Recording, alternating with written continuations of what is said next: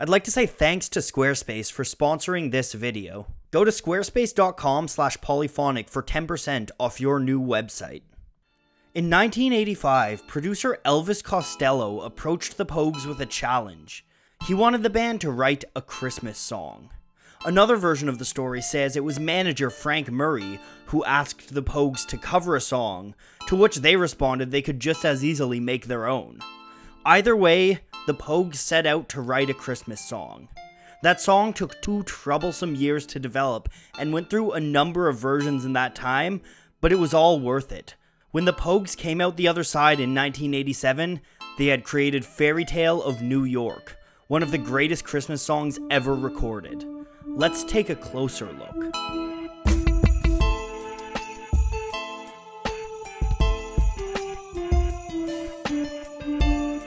It's hard to understate just how big Fairytale of New York is. Since 2005, it's entered into the UK top 20 like clockwork every Christmas, and in 2013, it got certified platinum. According to The Telegraph, it's the best-selling Christmas song of the 21st century in the UK. In a Christmas music scene filled with cheesy novelty songs, it's a depressing tune full of grime, grit, and genuine humanity. The earliest version of the song came from Jem Finer, the Pogues banjoist. That take was a far cry from the version we know now. It told the story of a sailor missing his wife, but Finer's own wife thought the story was a little too corny. She suggested an outline for the story that would become the Fairytale of New York. A couple falling on hard times and coming eventually to some redemption. This laid the groundwork that Shane MacGowan and Finer spent the next 2 years honing. Most of MacGowan's lyrics were written when he was bedridden after getting double pneumonia during a 1985 tour of Scandinavia. MacGowan also came up with the title of the song. Elvis Costello had suggested Christmas Eve in the Drunk Tank, but MacGowan opted for another option. He titled the song in homage to a novel by J.P. Dunleavy, which he had been reading at the time. While the plot of that novel is unrelated to the song, the spirit is there. It tells the story of Irish immigrants in New York. Another big influence on the song was Sergio Leone's film, Once Upon a Time in America. Ennio Morricone's score for that film even influenced the sound of the song.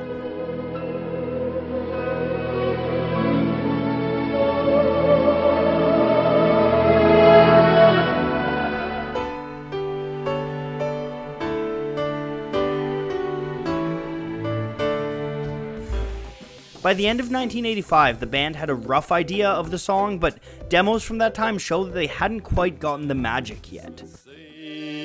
Babe, in the drunk tank, an old man said to me, won't see another one.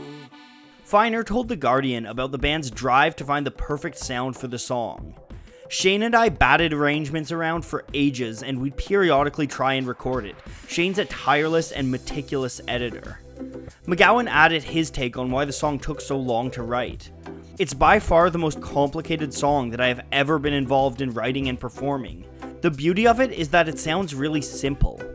In 1986, the band started working with a new producer, Steve Lillywhite, who began to add his touches to the track. That's when the Pogues hit another hurdle.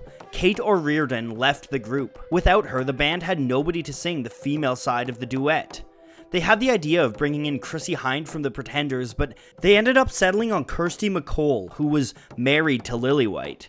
He recorded her vocals at his home studio and brought them to the band, who were floored and wanted them on the final song. Cars, big as bars, they got rivers of gold, but the windows right through you, it's no place for the old. When you first took my hand on a cold Christmas Eve, you promised me Broadway was waiting for me. All of the pieces had fallen into place, and the band had their final product. When it was released a few months later, people immediately embraced the drunken tale. It tells the story of Irish immigrants who moved to America in hopes of living the American dream, only to find themselves desperate and hopeless on Christmas. Fairytale of New York is a dark song that embraces the struggles people face, even at Christmas. But it's also a jaunty fun ride that's a perfect drunken sing-along for any Christmas party. You're an old slut and junk lying there almost dead on a drip in that bed. You scumbag! I think it was such a successful song because it acknowledged that Christmas isn't magical for everyone and subverted a lot of these tropes, but at the same time, it has this fun, communal Christmas magic to it. It was a long road to create Fairytale of New York, but now the Pogues are cemented into the Christmas canon, and I don't expect they'll be leaving it anytime soon.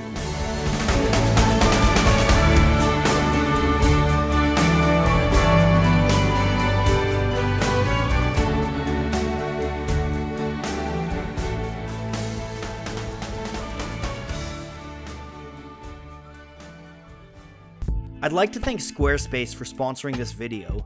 Squarespace is an all-in-one platform where you can use designer templates to build your own website. Whether it's a new business, a creative pursuit, or a personal portfolio, Squarespace can help you build your website to your vision. They've got award-winning 24/7 customer service, online store capabilities, and simple domain hosting and transferring. I'm a big fan of Squarespace, and I've actually used them to build my personal portfolio site, so I can promise you it's a really fun, intuitive platform.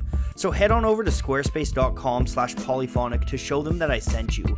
With that code, you'll save 10% off your first purchase of a website or domain. Think it, dream it, make it with Squarespace.